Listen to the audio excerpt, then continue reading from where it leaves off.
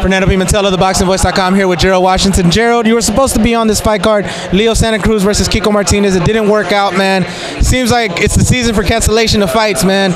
Your thoughts on you not getting your fight and what's next? It's all good, man. You know, everything happens for a reason. You know, I hope that Oscar Rivas, his eye is okay and that he can continue his career. You know what I mean? He's a good, strong, young fighter, and I just wish him the best. Now, obviously, I said it was the season of cancellations. We saw Keith Thurman and Shawn Porter being postponed and everything. Your thoughts on that? You know, a lot of people are seeing it negatively on Keith Thurman's behalf. What are your thoughts on that? Both those guys are great fighters, man. Great champions. You know, I don't hold nothing against Keith Thurman, man. You want the best fight possible. You know what I'm saying? You want both guys to be at 100% physically and mentally. You know what I mean? So.